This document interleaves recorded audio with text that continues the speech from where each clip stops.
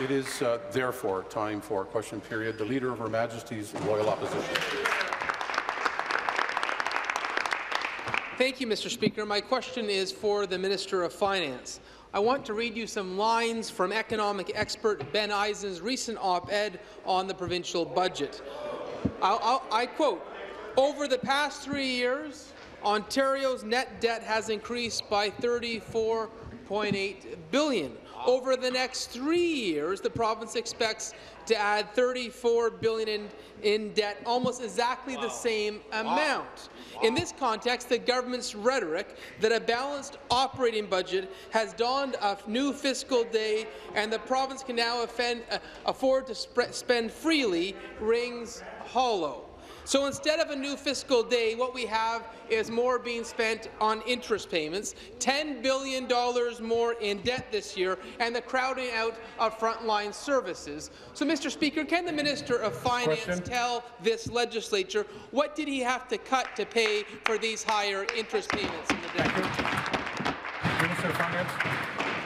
Thank you, Mr. Speaker. I appreciate the question from the member opposite, who, by the way, voted in the largest deficit in our country's history of $55 billion. This is the same member who, by the way, had accumulated deficits throughout their time, more than doubled Canada's overall debt, and never once, Mr. Speaker, did they ever pay down debt.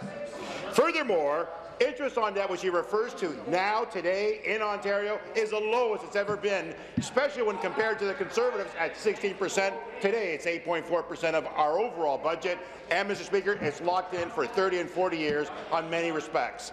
So going forward, we are addressing debt, and the first way to address debt, Mr. Speaker, is to balance the books, and we're balancing the books this year, next year, and the year after. And, Mr. Speaker, we're investing heavily on a number of programs and services for the people of Ontario. I asked that member, what will he cut going forward?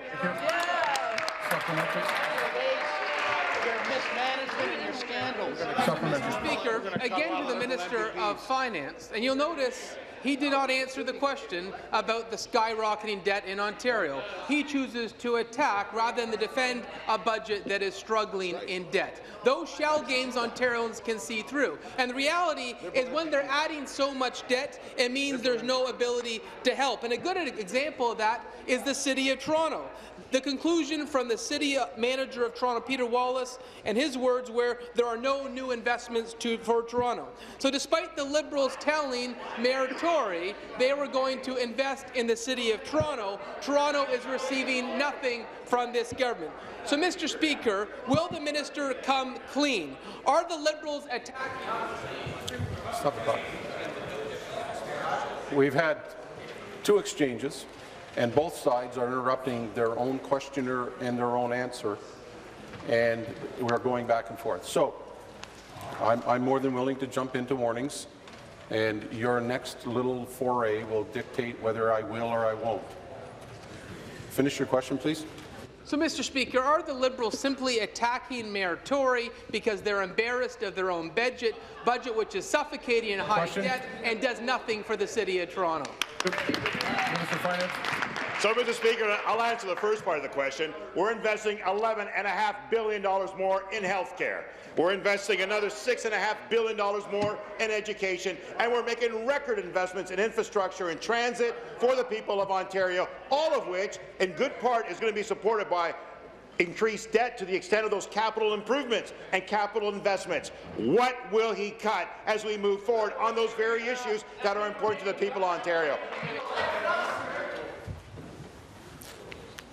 Member from Nipissing will come to order, and I believe that one might be close enough for me to go to warnings. We'll check. Finish, please. And Mr. Speaker, we are investing in Toronto, heavily in fact. Toronto will set its priorities. We said we will match and support ongoing investments in social housing as well as in infrastructure. The member opposite has opposed a revenue request. The member opposite has not even agreed to Toronto's issues. We have. Final supplementary. Mr. Speaker, again to the Minister of Finance, and for a second time, the Minister of Finance refuses to acknowledge that we have $34 billion in new debt over the next 3 years. Debt is still skyrocketing in Ontario.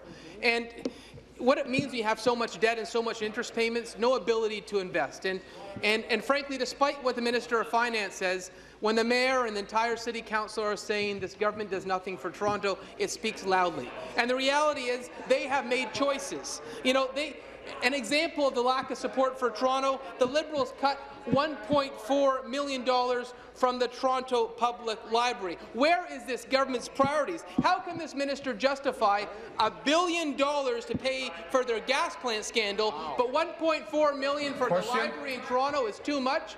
It's not right, Mr. Speaker. Hear, hear. Minister. So here are the priorities of this budget. Pharmacare, free for every child under 25, Mr. Speaker. Tuition for our children, 210,000 going to school this year, free for them as well, Mr. Speaker. We're continuing to provide for junior kindergarten, and we're making investments and working with business to provide for more economic growth. What will he cut?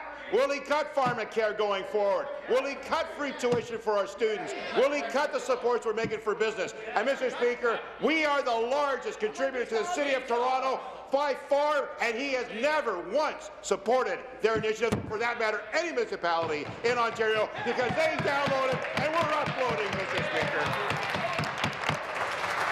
You seated, please. You seated, please.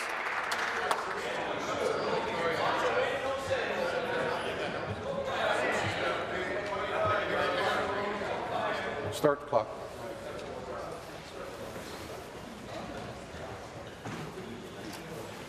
Good question, Leader of the Opposition. Mr. Speaker, my question is for the Minister of Health. I was pretty optimistic when I heard the Liberals might finally do the right thing and support our hospitals. But according to the Ontario Health Coalition, the Liberals' budget, to quote them, barely made a dent. They said the funding will hardly even cover inflation, and it certainly won't be enough to sustain the current system. That's from the Ontario Health Coalition. It seems it was just enough to get a few Liberal-friendly quotes. Mr. Speaker, after years of freezing budgets and cutting health care and hospitals left, right and centre, will the minister admit this money doesn't cut it? They're not actually meeting the needs of Ontario's hospitals. Minister of Health, Long-Term Care. Well, Mr. Speaker, I honestly don't know where to begin. I don't know if I should be talking about the 24 hospitals that they closed when they were last in power, or I don't know if I should talk about when the leader of the official opposition, when he was part of a government in Ottawa that ended the health services provided to refugees in this country, Mr. Speaker. There are so many examples. Or their promise to cut 100,000 jobs, many of them in health care.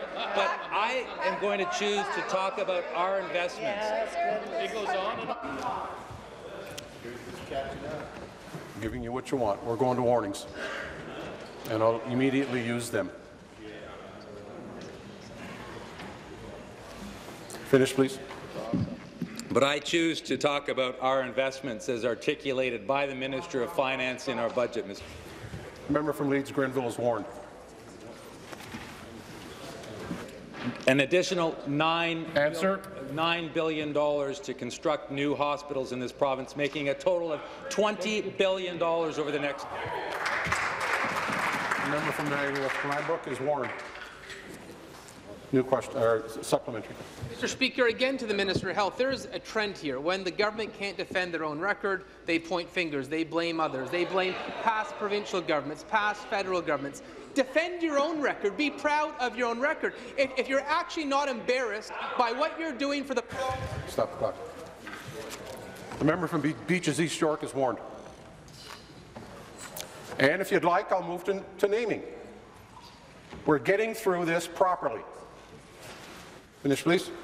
Mr. Speaker, if you can be proud of your record, you don't need to attack others. Let me give you another example. Jamie Lee Ball spent 5 days on a stretcher in a hallway, and this is what she had to say about this government's budget.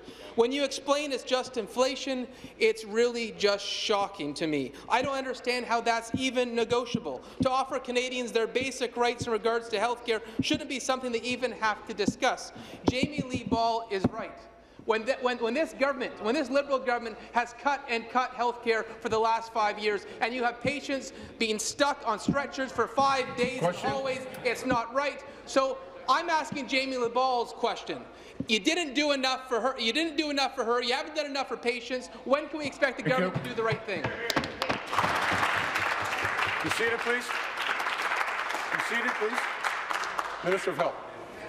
Mr. Speaker, on this side, we're proud of our record. The member opposite should be embarrassed at his own record, Mr. Speaker. When he was a part of government in Ottawa, they closed the Health Council of Canada. When he was part of a government in Canada, in Ottawa, they voted against the Refugee Interim Federal Health Program. They closed the National Aboriginal Health Organization. I can't imagine what the member opposite has in plan for the healthcare system, cutting and slashing. We're investing, Mr. Speaker, $7 billion over the next 3 years to further reduce wait times that are the best in the country, Mr. Speaker, provide better access to care, and to further enhance the patient experience.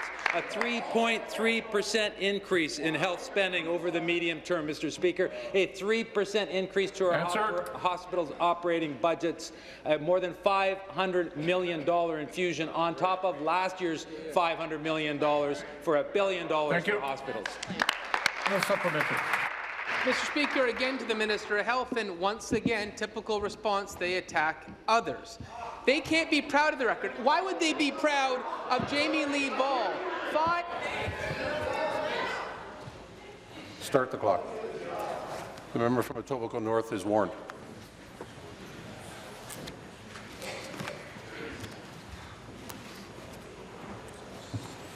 Finish, please. Mr. Speaker, they shouldn't be proud of the record. Jamie Lee Ball, 5 days on a stretcher in a hallway, and they're proud with what they're doing to health care. It's awful, Mr. Speaker. And according to the last Auditor General's report, just 30% of patients observed in hospital ERs made it to an acute care ward in less than 8 hours. They're proud of that 8 hours as the Ministry of Health's own target.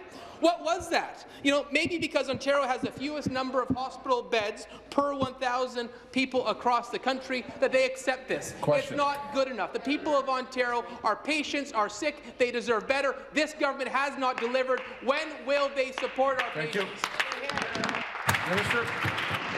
Well, the member opposite is just making it up as he goes along, because you can make it up, but the Fraser report, Mr. Speaker, says that 85% of ER patients are getting treatment within the 8-hour target for complex patients and 89% within the 4-hour target for minor patients. In fact, ER wait times for the sickest patients have been cut by almost 30%, while at the same time the volumes that we're seeing in our ERs have increased by 40%, Mr. Speaker. More patients being seen, shorter wait times, to the point where also CIHI, the Canadian Institute for Health Information, is further proof that our government has made great progress.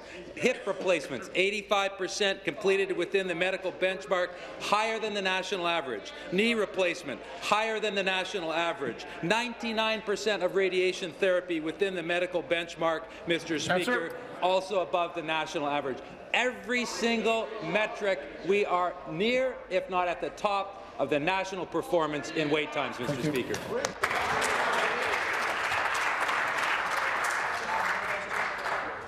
The member from Nepean Carleton is warned. New question. The member from Timiskaming Cochrane. My question is to the Acting Premier. Can the Acting Premier tell the 2.2 million Ontarians with no drug coverage why the Liberals are refusing to introduce a universal pharmacare program and ensure their access to the medications they need? Thank you. Deputy Premier. Thank you, Speaker. And you know, I don't really understand why the third party wants to get into a squabble about whether their plan is better than our plan or our plan is better than their plan. We agree the time has come for pharmacare in Ontario and in Canada, Speaker. One significant difference between their plan and our plan is that ours will start in January this year, or 2018, Speaker. Everyone under age 25 with an OHIP card will have access to free drugs with no co-pay, Speaker, with no annual deductible. We are very proud of the investment that we're making in pharmacare, and we invite the NDP to join with us and support pharmacare in the province of Ontario and beyond. Thank you. Supplementary. The difference is what we're proposing is actually pharmacare, and here's an example. Tracy from Newmarket saw the NDP pharmacare announcement TV and called us to tell us her story on what pharmacare would mean to her.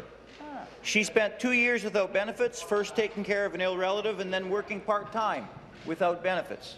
She has diabetes and high cholesterol. Her prescriptions cost $300 per month. Paying for these medications put her into credit card debt, and she's still struggling to pay that off. Tracy is older than 24.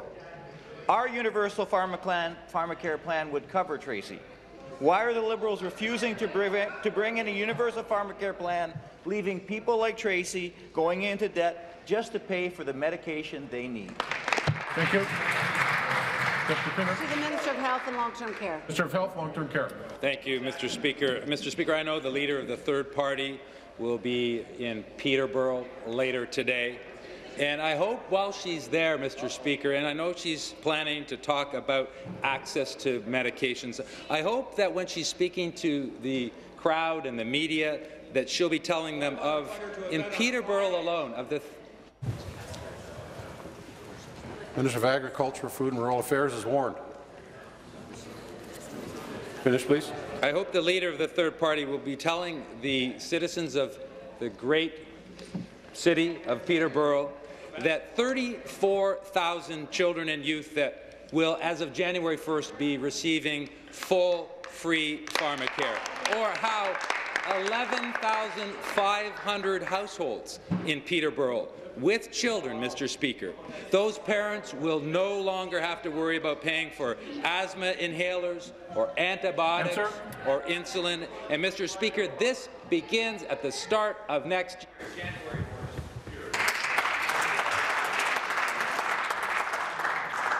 Member from Windsor West is warned. Final supplementary. New Democrats have a universal pharmacare plan that will give drug coverage to 14 million Ontarians. Under this plan, no diabetic or HIV patient will celebrate their 25th birthday knowing they have... Stop the clock. Minister of Infrastructure is warned. And I'm about maybe 3 questions away from naming. If you want that, you're going to get it. Finish your question, please. Under this plan, people with asthma or high blood pressure receiving social assistance can enter the workforce knowing they won't lose their drug coverage. Why is this Liberal government leaving millions of Ontarians without drug coverage by refusing to bring in a universal pharmacare plan for people above 24? Thank you. Be seated, please.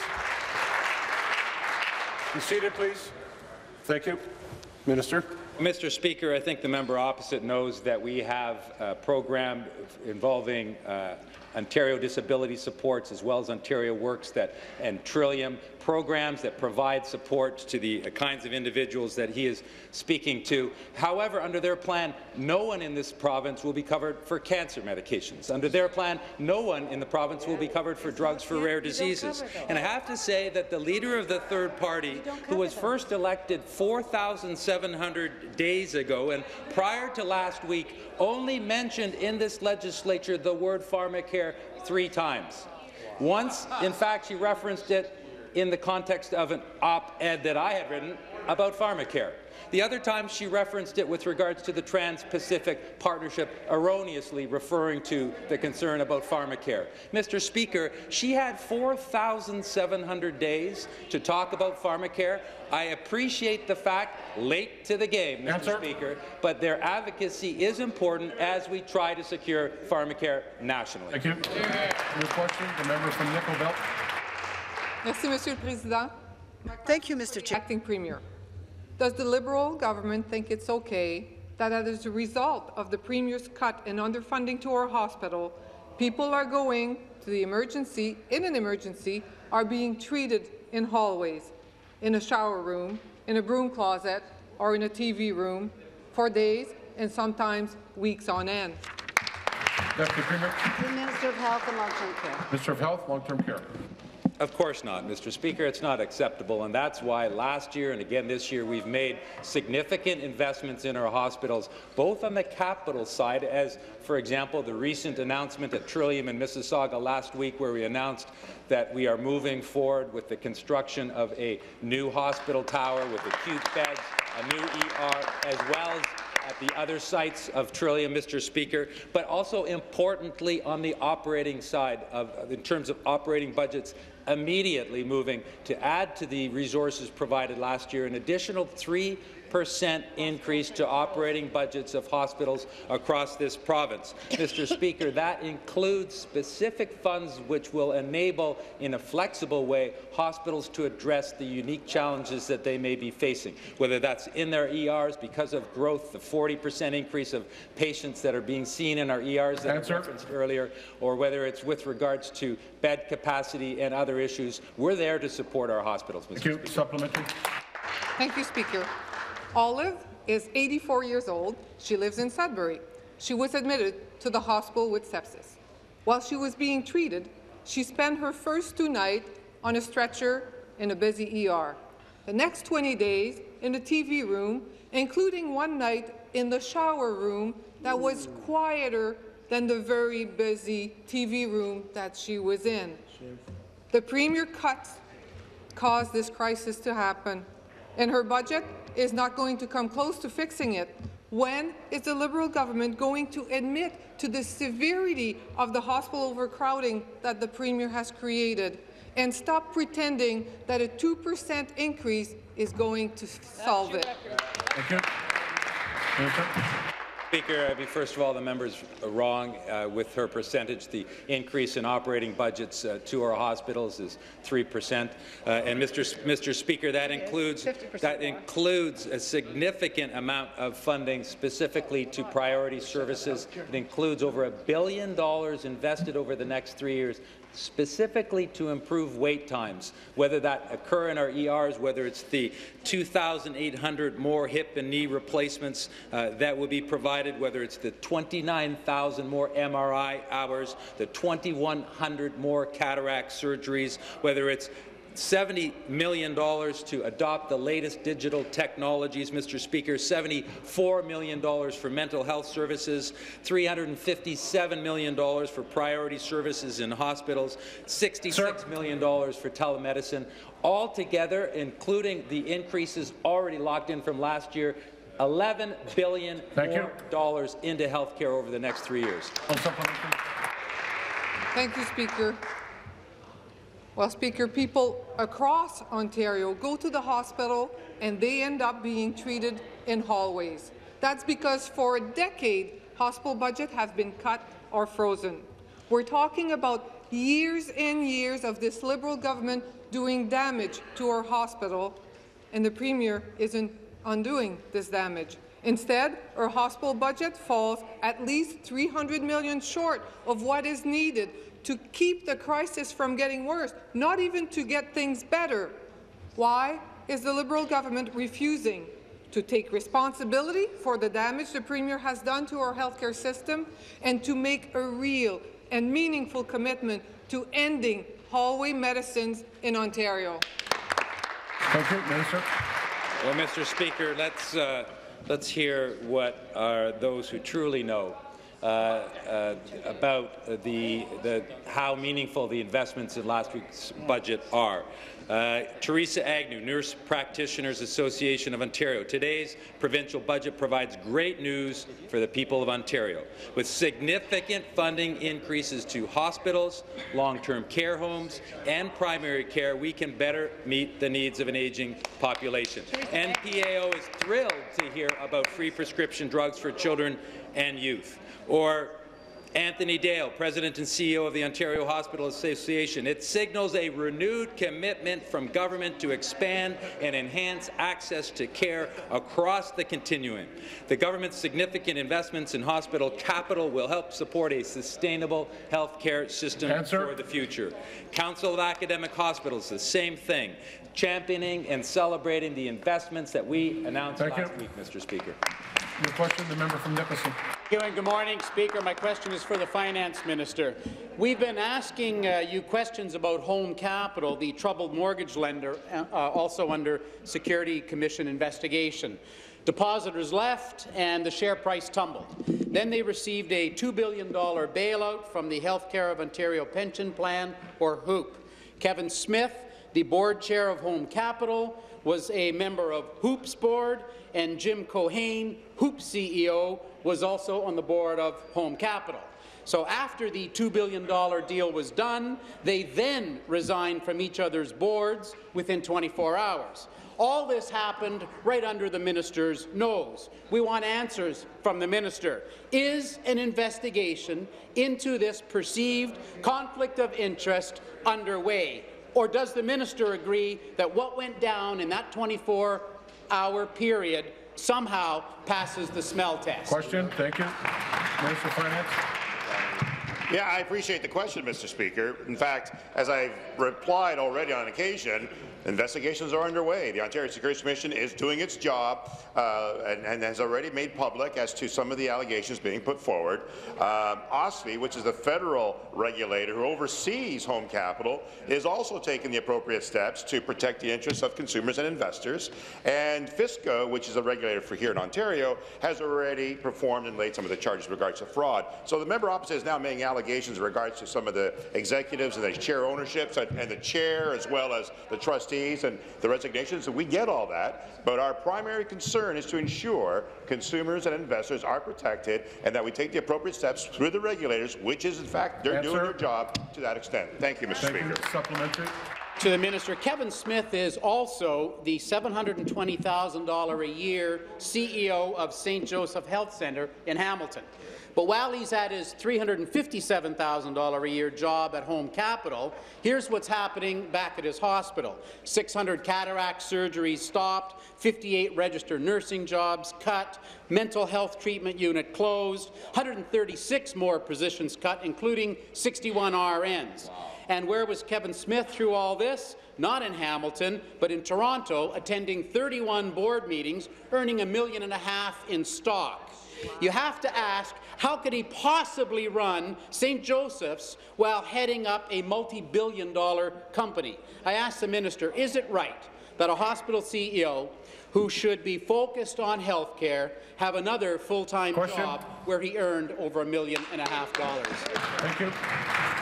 Minister of Finance. So, Mr. Speaker, again, we've made investments in the hospitals. We're investing more in operating and in capital and supporting the well-being of Ontarians as we proceed forward on those matters. And the member from Stormont, Dundas, South Glengarry is warned.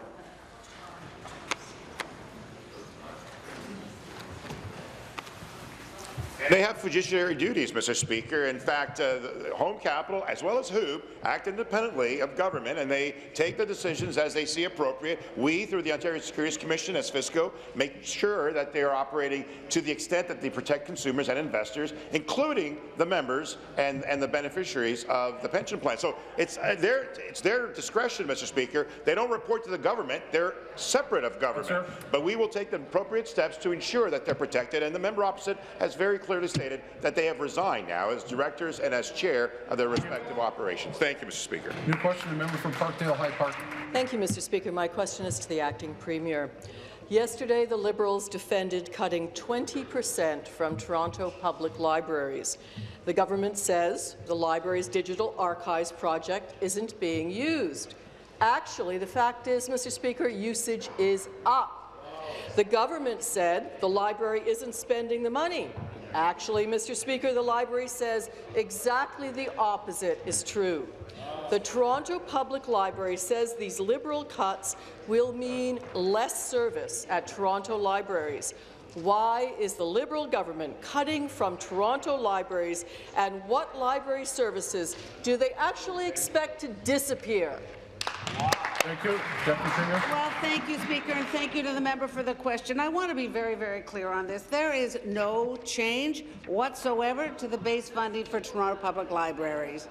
We continue to invest $4.1 million in annual base funding to Toronto Public Libraries. On top of that, there's an additional $1 million to Toronto through the Ontario Library Capacities Fund over the last 3 years to support the important work they do.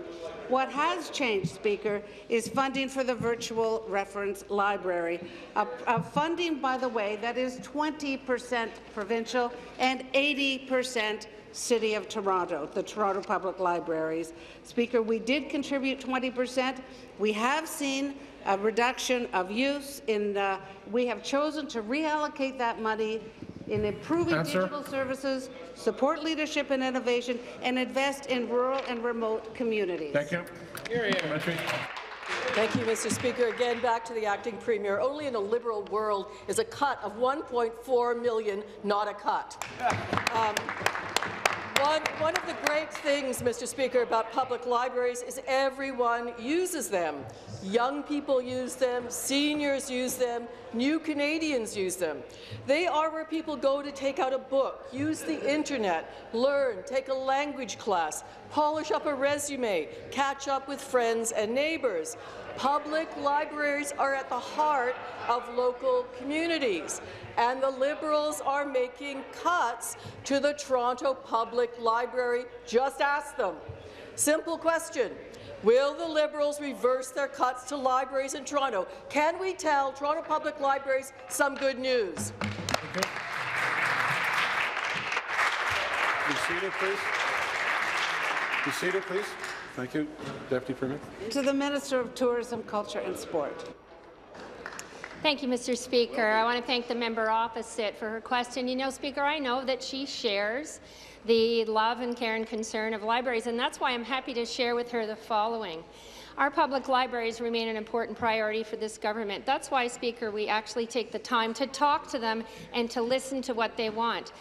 Libraries across this province told us very carefully through the development of our culture strategy that they wanted to be sure that the dollars that we were investing made sense. This is funding for a program that's been in existence for 20 years, that back then was an innovation, but over time, because of the increased development of the internet, has made it such that only 25% of libraries in Ontario are using this program, and it's administered by the Toronto Public Library. It is not their core funding. It is not their base funding, which remains robust at $4.1 million. Answer. And that's why, Mr. Speaker, I want the opposition to get their facts straight. Thank you. Thank you. New question. The member from Eglinton Lawrence. Thank you, Mr. Speaker. As a member of the Standing Committee, we're dealing with the Safer School Zones Act. It's a piece of legislation which came as a result of the Minister of Transportation. Yeah.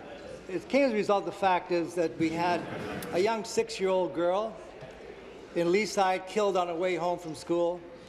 Last month we had another 7-year-old boy killed outside of Moorish Public School. So we've got this bill before us that came as a result of this outcry from parents to make our schools areas safer. And what is really disgusting is that as we sit in committee, not only Liberals, but also the member from Niagara Falls would tell us that the members of the Conservative opposition have been directed by their leader to block, obstruct, and filibuster this bill.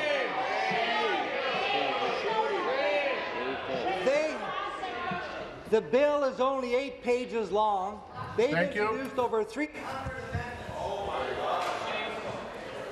Minister of Transportation.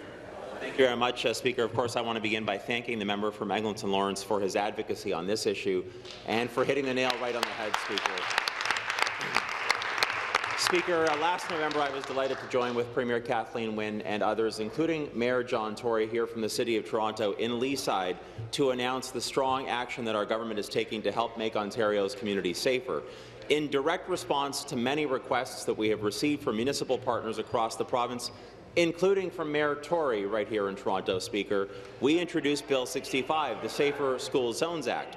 This bill contains strong tools to protect particularly children and seniors in our community, Speaker, because we want to make it safer for our most vulnerable road users. Speaker, as the member from Eglinton Lawrence pointed out, notwithstanding our best efforts to respond to the challenge that exists, the Conservative Party, under direction from their leader, have introduced over 300 amendments to slow down passage of this critical legislation. Speaker, it is disgusting, it's unconscionable, and I call on them to help us move forward. Thank you. We are on warnings. Supplementary. Mr. Speaker, you know what, it was even more appalling as we sat in that committee. We had listened to the principal of Allenby School in my riding on Avenue Road. There were 2 teachers critically injured in front of that school a couple of years ago. Both had to retire from teaching because of their injuries. She came and pleaded to the committee to proceed with the Safer School Zones Act to protect her teachers and students. Yet, you know, one of the amendments they moved, the Conservatives, directed by their leader, said, do not allow any kind of speed enforcement devices on Avenue Road. After the principal came and said we need something done on Avenue Road in front of Allenby School. How is that responsible? When you have teachers, you have parents pleading for something to be done about the speeding around our schools and in our communities. How can they, in conscience, block? Thank you. Be seated, please. Be seated, please. The Minister of Indigenous Relations and Reconciliation will withdraw. And you are now warned. Thanks very much, Speaker. I want to thank the member from Eglinton Lawrence for the follow-up question. You can understand, for those of us on this side, the government side of the House, and frankly, Speaker, including for members of the NDP caucus, this is a very serious piece of legislation. Yes. In communities right across Ontario, Toronto, Ottawa, York Region, and many others, there has been a significant push from our municipal partners and our road safety partners to move forward with this legislation, Speaker. It is completely beyond my comprehension as to why the member from Kitchener-Conestoga and the leader of the Conservative caucus would want to slow down passage of legislation that is designed specifically to help the elderly and to help students and their families get from point A to point B safely on the streets of the province of Ontario, Speaker. They have a chance at the committee stage to work with us to pass this legislation, to do so in an expedited fashion so that we can continue to deliver road safety for the people of Ontario. It's truly what our youngest and our oldest deserve from their government. Thank you very much, Speaker. Be seated, please. Be seated, please. New question, the member from Chatham-Kent, Essex. Thank you, Speaker. Speaking of keeping children safe, my question is to the acting premier. Each day, thousands of students are put in harm's way as drivers blow by school buses that are stopped with their red and yellow lights flashing. It's not funny. Several municipalities have started pilot programs using stop-arm cameras to capture evidence of these blow-bys, and we need to update our laws to reflect that. In Mississauga, the pilot program discovered that each bus experienced 2.5 blow-bys per day. Mississauga Mayor Crombie knows the importance of protecting students and has called on this Liberal government to support my amendment to the Highway Traffic Act.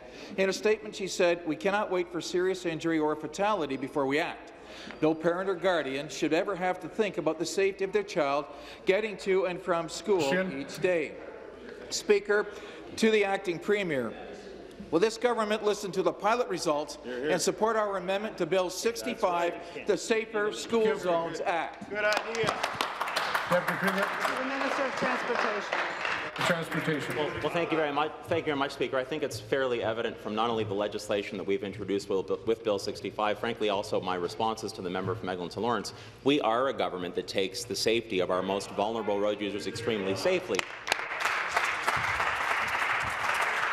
Member from Prince Edward Hastings is warned. Finish, please. Thank you, Speaker. So we take our responsibility in this regard extremely seriously, Speaker. So of course we will always consider any initiative, any move to help improve the safety of those vulnerable road users, Speaker. But fundamentally, the more than 300 amendments that caucus has brought forward regarding Bill 65 have less to do with that particular initiative and far more to do with misguided principles on their part, Speaker, because they should be working closely with us to pass this legislation to help the road users that they claim to be concerned about. Thank you very much. Supplementary, the member from Kitchener-Conestoga. It'll be exactly this initiative that we're talking about at 4 p.m. Speaker, this is about the safety of our children. It's about using our amendment to Bill 65 to take a significant step towards enhancing student safety. Exactly. At committee, Liberal members have already refused serious safety-enhancing amendments to Bill 65.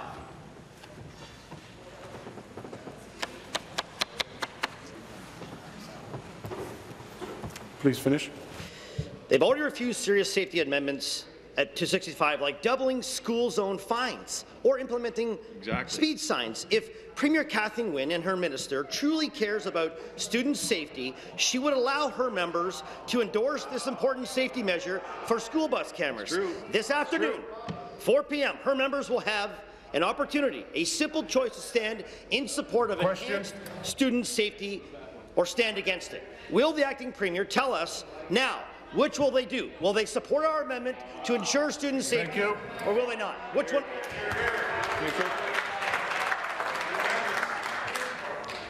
Minister of Transportation. Thanks very much, Speaker. I said in my initial answer to the question from his colleague that, of course, we will consider any initiative that actually will achieve the outcome that we're talking about here, Speaker. But again, fundamentally, over the last number of days on Bill 65, as it's been at committee, as that caucus and that member have brought forward. Member from Kitchener-Conestoga is warned. I'm not giving up. Thank you, Speaker. As that member and his caucus have brought forward, at the direction of their leader, Patrick Brown, so many amendments to slow down this process and filibuster this legislation, this latest stunt on their part, Speaker, speaks to me as something designed to save face because, rightly so, Speaker, they're embarrassed by their behaviour as it relates to not standing up for students, not standing up for the most vulnerable. It's not going to work. We won't be fooled. Help us pass Bill 65. Be seated, please. New question. The member from Toronto Danforth. Thank you, Speaker. Speaker, to the acting premier. The cost of a house is still skyrocketing. The budget doesn't have a single mechanism to help people buy a home. Instead, people saw a budget that tried to score cheap political points by talking about foreign speculators.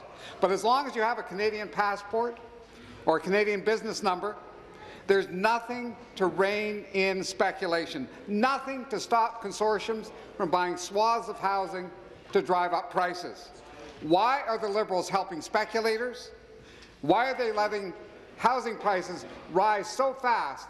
Because of the action of those speculators. Thank you. Mr. Finance. Speaker, and I appreciate the question. Seriously, I mean, there's 16-point plan that we brought forward to deal with both supply and demand with regards to housing, with an effort to ensure that we cool the market, provide some greater stability. We brought in measures to protect tenants and renters. And, Mr. Speaker, we've taken, I mean, the NRST, the non-resident Canadian speculative tax, is only one component of that. We are still going after those that are scalping assignments of purchase on new developments. That's also being addressed. And, Mr. Speaker, we'll continue to take the necessary steps going forward to have full disclosure, provide greater data and greater integrity in the work that we do to temper the market and protect the interests of homeowners as well as those new families trying to get into the market as well. Thank you. Thank you. Supplementary. Well, again to the acting premier. Over the last year, the cost of a home in Toronto rose by 31.7%.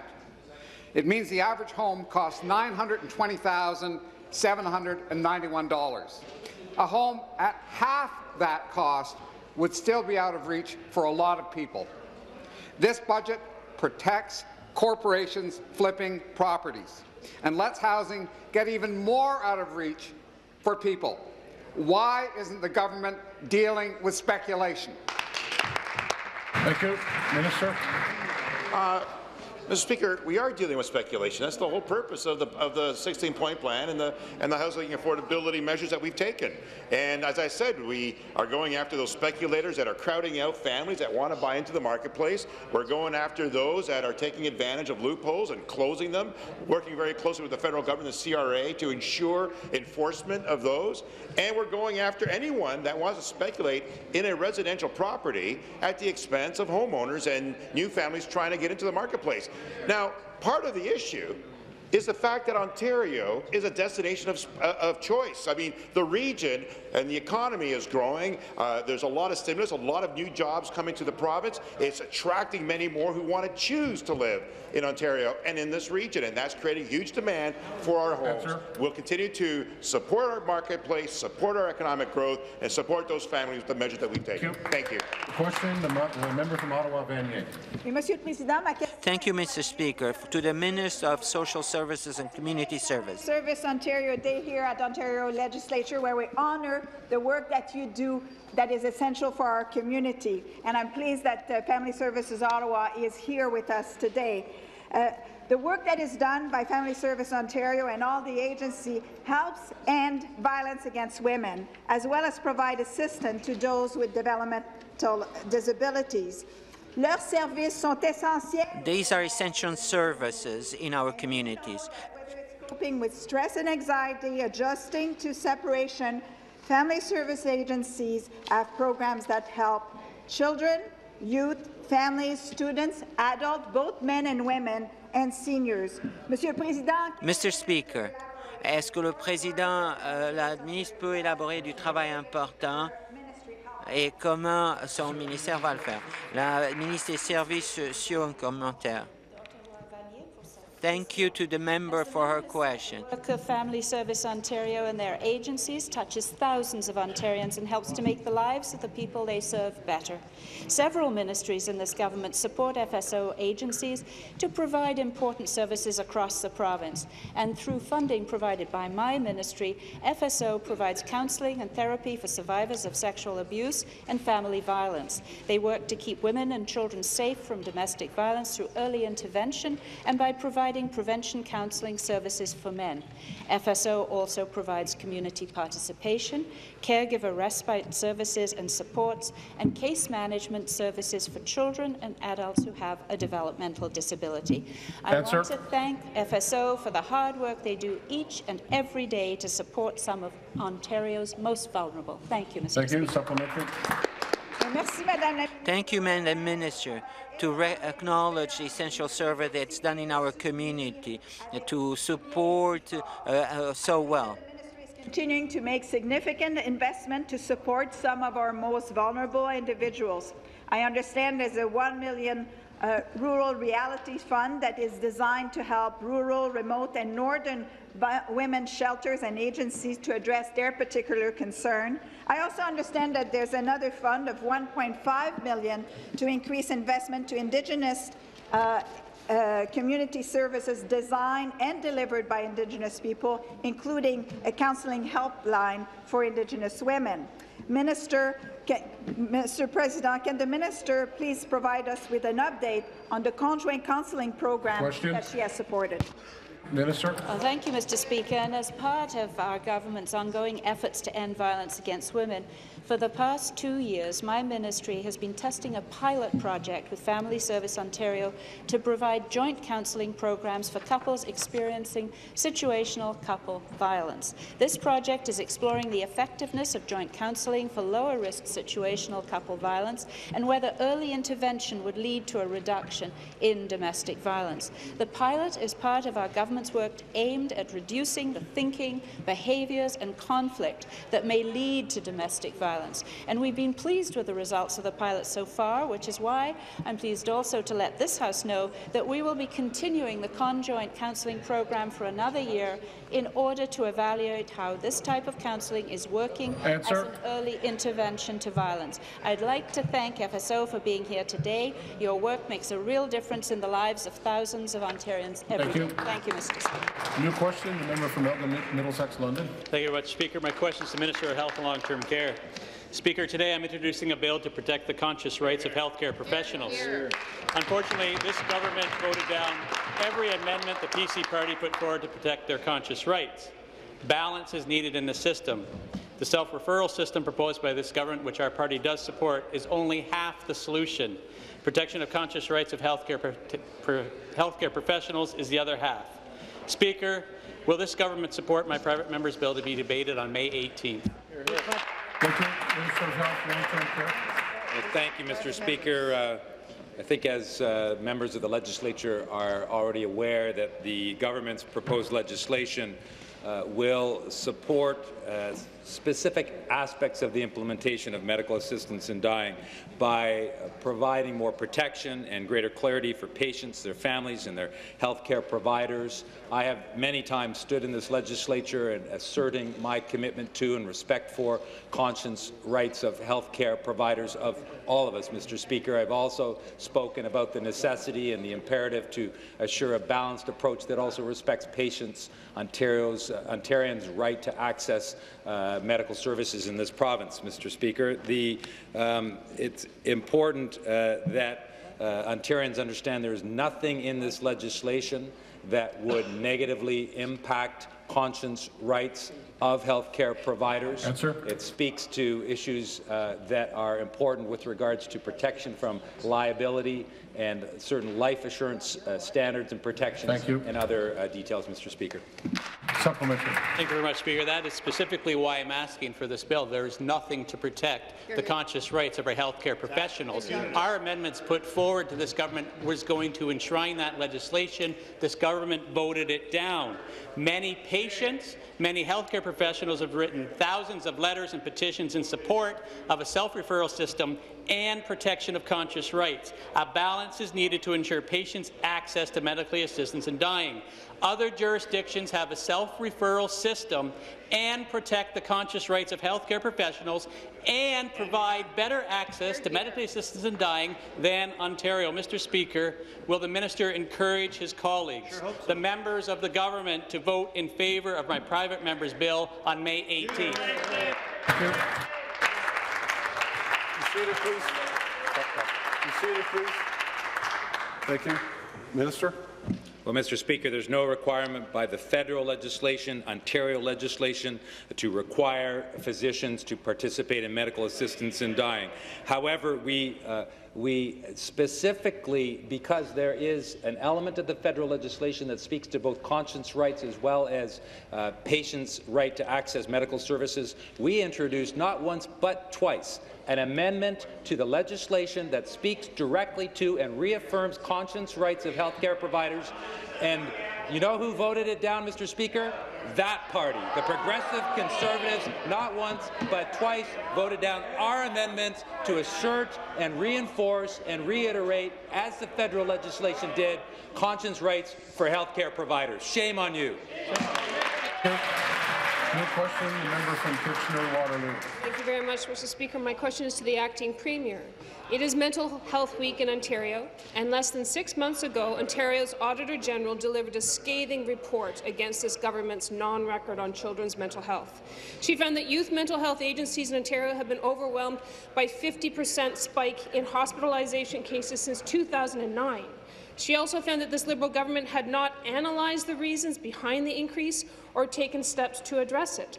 Mental health issues and illnesses account for more than $6 billion in lost productivity costs every year, but this Liberal government has decided not to make mental health a priority. Why doesn't the Acting Premier and this government understand that by denying mental health supports for children and youth, it compromises their ability to reach their potential in school and in the world of work, and often has devastating results for families in this province? Thank you. Deputy Premier. Thank you, Speaker. And I will take the first question and refer the supplementary to the Minister of Children and Youth Services. Minister of Health and Long-Term Care and I this morning were at the University of Toronto, where we made a very important funding announcement to support mental health services in our post-secondary institutions, in our colleges and in our universities.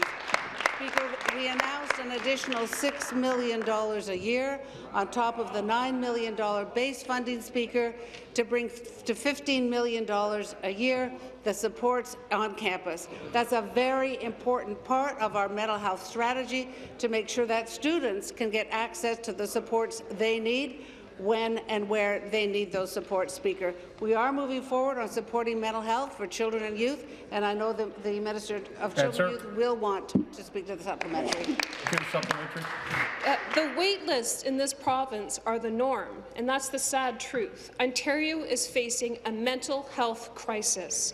CHIMO cites wait lists of 1.5 years for service. Most kids end up in a hospital only to be discharged and find that they have to wait again for services in their community. Advocates say that $118 million is needed immediately to expand treatment and make it available early. They say the system is in crisis, even if you won't acknowledge it. Between 2006 and 2016, emergency department visits by children and youth seeking help for mental health or substance abuse increased by 63%. Hospitalizations were up by 67%. And according to Children's Mental Health Ontario, they say, and I quote, "Our current mental health system is not meeting the needs of children, youth and families." Speaker, the government knew all of this and did nothing. My question is to the acting premier, why? Thank you. To the Minister of Children and Youth Services. Minister of Children and Youth Services. Well, thank you, Mr. Speaker, and I'd like to thank the member for the question. There's no question in my mind, Mr. Speaker, that there is more that needs to be done to help young people in this province when it comes to mental health. Over the last couple of years, we've worked with the sector, with advocates, with families, with young people, to look for ways to build a strategy that's going to be right for Ontario. And we've come up with the Moving on Mental Health strategy, and I actually met with advocates this week here in the legislature, and I made a commitment that we would bring forward a strategy very shortly based on the input we received across the province, and to really build system change that I believe is necessary in this province. There are areas where we see some overlap. There are areas where we see gaps. My job is to make sure that with so much change taking place in mental health here in the province of Ontario and the demand that continues to increase, I need to make sure that we're not set up for change just for 1 or 2 years, but for 10, 20 years forward. Thank you. New question, the member from Davenport. Thank you, Mr. Speaker. My question is for the Minister of Education. One of our top priorities is to support our children with the best possible start in life through our publicly funded education and early years system.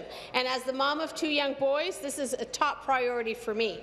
Investing in schools is part of building Ontario up, and it is important our government responds to the local needs while creating the best possible learning environments for students, not only in my riding of Davenport, Mr. Speaker, but across all of Ontario.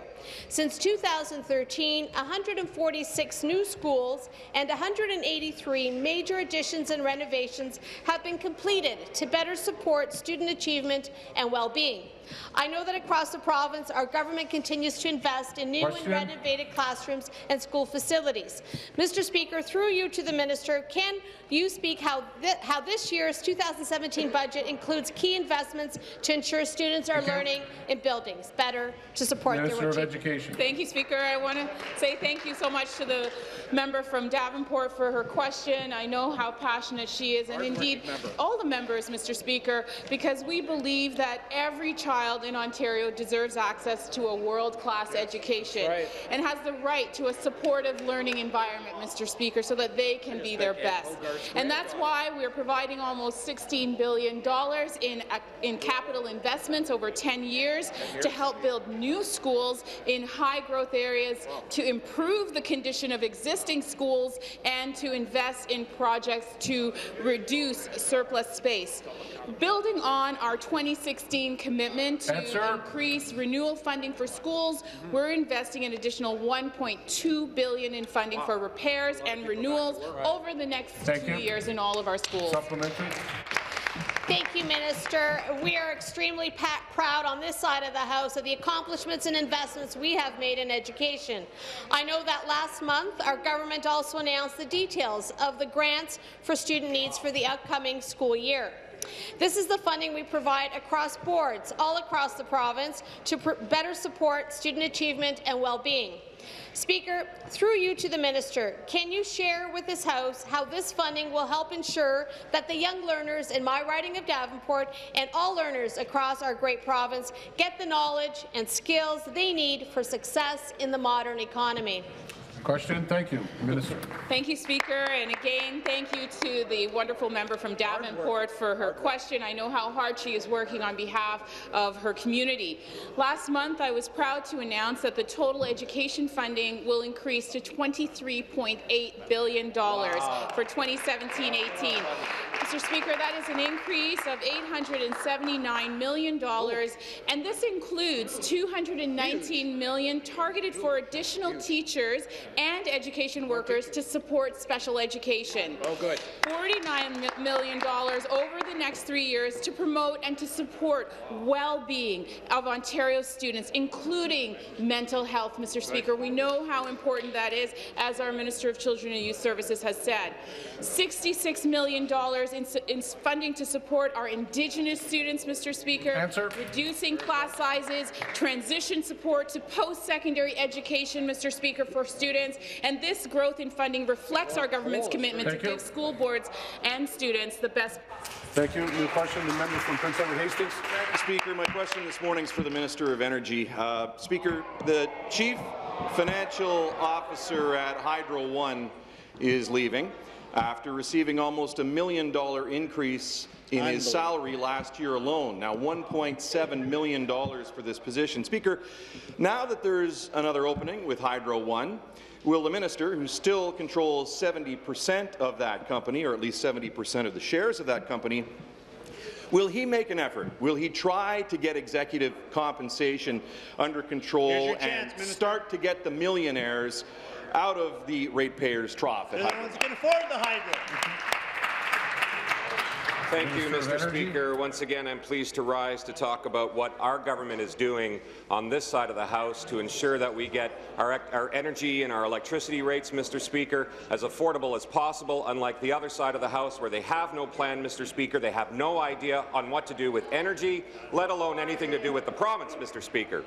When it comes to being a shareholder within Hydro One, Mr. Speaker, I'm sure the government, like any other shareholder, will of course support a plan that balances attracting the best talent to run these companies, Mr. Speaker, while at the same time getting top value for money, Mr. Speaker. We want to continue to attract top talent to Hydro One, to OPG, who can deliver value for ratepayers, Mr. Speaker. I know that's something on that side of the House that they don't understand. So over the past year, Mr. Speaker, Hydro One has become a much better company, and its customers are beginning to see just that.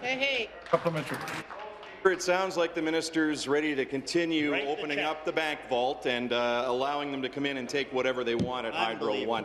It's unbelievable to me, really, Speaker, because this government continues to put up these expensive renewables across the province that are causing chaos on our grid. They haven't stopped the Green Energy Act. They haven't stopped the sell-off of Hydro One shares. And, you know, every time they stand up in this legislature, Speaker, to use Hydro One for a photo op, they remember they still own 70% of it, but whenever they can actually do something about compensation there, they throw their hands in the air and just say, here, come on in, take what you want. Speaker, Hydro One executives are eligible for hundreds of thousands, if not millions of dollars of bonuses every year. Is the minister once again going to take the side of the people that are sending the hydro bills, or side with the people who are getting these exorbitant hydro bills in their home every month that they can't afford? Do the right thing, Minister. Thank you, Mr. Speaker. On this side of the House, we're actually siding with the people of Ontario, providing them with a 25% reduction, Mr. Speaker.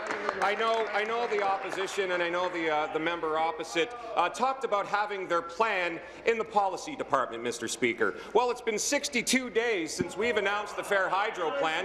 Where's their plan, Mr. Speaker? They have no plan for hydro. They have no plan for the province of Ontario, Mr. Speaker. When it comes to helping families, Mr. Speaker, we actually listened to what they have to say, and we acted, Mr. Speaker. We put together a plan that's going to reduce their rates by 25%. What did they do, Mr. Speaker? They heard and did nothing. Thank you. Minister of Agriculture on a point of order. Very much, Mr. Speaker. Point of order in the Public West Gallery today. We have some folks from Peterborough here for Ontario Family Service Day. Casey Reddy, the Executive Director of Community Counselling Resource Peterborough, Charlie Martin, the Chair of the Board, and Kristen Ambrose here today. Thanks, Mr. Speaker.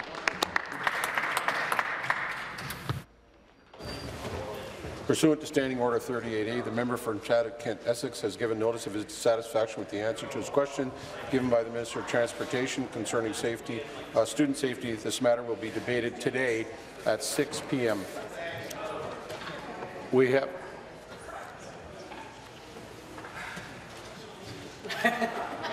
have a deferred vote on government notice of motion number 9 relating to the allocation of time of Bill 124, an act to amend Residential Tenancy Acts 2006. Calling the members, this will be a 5-minute bell.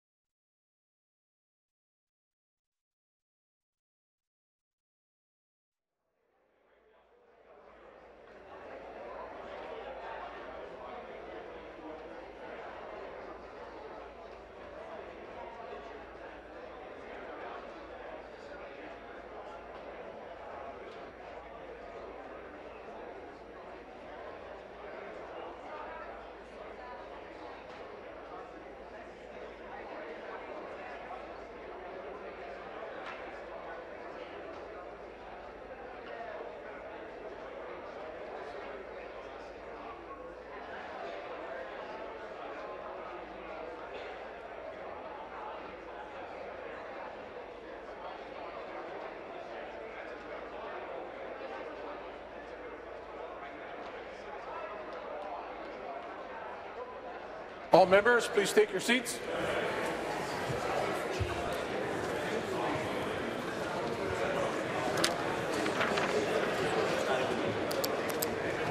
All members, please take your seats.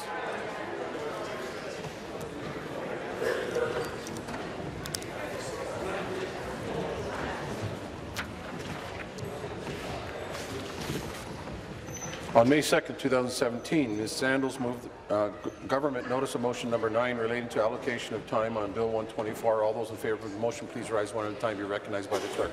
Mr. Naqvi. Mr. Naqvi. Mr. Bradley. Mr. Bradley. Mr. Del Duca. Mr. Del Duca. Mrs. Sandals. Mrs. Sandals. Mr. Sousa. Mr. Sousa. Ms. Wynne. Ms. Wynne. Ms. Matthews. Ms. Matthews. Mr. Hoskins. Mr. Hoskins. Mr. Shirelli. Mr. Shirelli. Mr. Dugan. Mr. Dugan. Ms. McCharles. Ms. McCharles. Mr. McMeekin. Mr. McMeekin. Mr. Takar. Mr. Takar. Mr. Cole. Mr. Cole. Mr. Berardinetti. Mr. Berardinetti. Mr. Delaney. Mr. Delaney. Mr. Dillon. Mr. Dillon. Mr. Murray. Mr. Murray. Mr. Chan. Mr. Chan. Mr. Moridi. Mr. Moridi. Mr. Coteau. Mr. Coteau. Ms. Hunter. Ms. Hunter. Mr. Leal. Mr. Leal. Mr. Flynn. Mr. Flynn. Mr. Thibault. Mr. Thibault. Madame Lalonde. Madame Lalonde. Mr. Kadri. Mr. Caudry. Mrs. Mangat. Mrs. Mangat. Mr. Crack. Mr. Crack. Ms. Domerla. Ms. Domerla. Ms. McGarry. Mrs. McGarry. Mr. Morrow. Mr. Morrow. Ms. Jassy. Ms. Jassy. Mr. Zimmer. Mr. Zimmer. Mrs. Albanese. Mrs. Albanese. Ms. McMahon. Ms. McMahon. Mr. Ballard. Mr. Ballard. Ms. Naidu-Harris. Ms. Naidu-Harris. Ms. Wong. Ms. Wong. Mr. Fraser. Mr. Fraser. Mr. Anderson. Mr. Anderson. Mr. Baker. Mr. Baker. Mr. Dong. Mr. Dong. Ms. Koala. Ms. Koala. Miss Molly. Ms. Molly. Mrs. Martin. Mrs. Martin. Mr. Milchin. Mr. Milchin. Mr. Potts. Mr. Potts. Mr. Rinaldi. Mr. Rinaldi. Ms. Renil. Ms. Renil. Madame De Rosier. Madame De Rosier. All those opposed, please rise one at a time. Be recognized by the clerk. Mr. Wilson. Mr. Wilson. Mr. Arnott. Mr. Arnott. Mr. Hardeman. Mr. Hardeman. Ms. McLeod. Ms. McLeod. Mr. Brown. Mr. Brown. Mr. Clark. Mr. Clark. Mr. Fidelli. Mr. Fidelli. Mr. Miller, Perry Salmuskoka. Mr. Miller, Perry Salmuskoka. Mr. McNaughton. Mr. McNaughton. Ms. Scott. Ms. Scott. Ms. Thompson. Ms. Thompson. Mr. Barrett. Mr. Barrett. Mrs. Monroe. Mrs. Monroe. Mr. Urick. Mr. Urick. Mr. McLaren. Mr. McLaren. Mr. Bailey. Mr. Bailey. Mr. Osterhoff. Mr. Osterhoff. Mr. Walker. Mr. Walker. Mr. Smith. Mr. Smith. Mr. Nichols. Mr. Nichols. Mrs. Marteau. Mrs. Marteau. Mr. McDonnell. Mr. McDonnell. Mr. Pettipies. Mr. Pettipies. Mr. Coe. Mr. Coe. Mr. Cho. Mr. Cho. Monsieur Bisson. Mr. Bisson. Mr. Vantoff. Mr. Vantoff. Ms. DeNovo. Ms. DeNovo. Mr. Tabbins. Mr. Tabbins. Mr. Miller, Hamilton East, Stony Creek. Mr. Miller, Hamilton East, Stony Creek. Ms. Sattler. Ms. Sattler. Mr. Natashak. Mr. Natashak. Madame Gelina. Madame Gelina. Ms. Fife. Ms. Fife. Ms. Forster. Ms. Forster. Mr. Monta. Mr. Monta. Mr. Hatfield. Mr. Hatfield. Mrs. Gretzky. Mrs. Gretzky. Mr. Gates. Mr. Gates. Ms. French. Ms. French.